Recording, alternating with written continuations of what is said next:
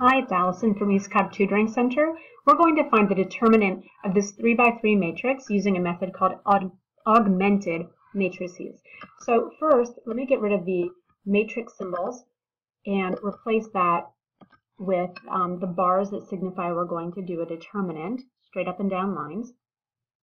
When we do an augmented matrix, we take the first two columns and write them over again after the matrix, like this.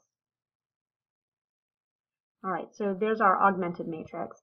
And now what we're going to do is multiply the diagonals just like we do when we have a 2x2 determinant.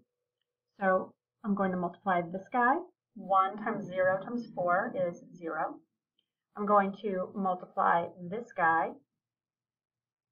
2 times 5 times 0 is 0. I'm adding these. And then one more time. 3 times -1 times 2 is -6. All right, so let's hold that thought for a moment. Now I'm going to go the other direction.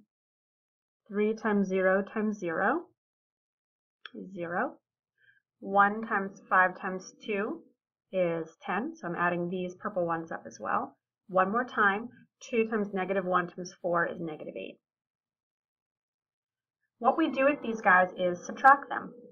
So I've got -6 minus, let's see, 8.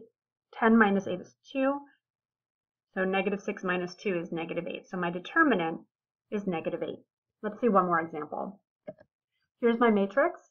I'm going to remove the matrix symbol and replace that with the symbol that tells us we're going to do a determinant. It's an augmented matrix, right? So we're going to write the first two columns over again. 1, 2, and 1. And now I'm going to multiply the diagonals. This guy, 3 times 2 times -1 is -6.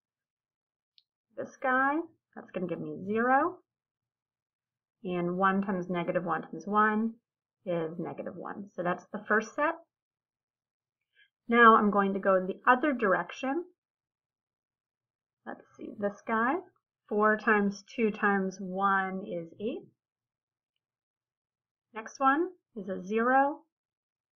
Next one, -1, -1, and 1 will be +1. So we subtract these two quantities. So I have -7. Whoops, that's a very long 7.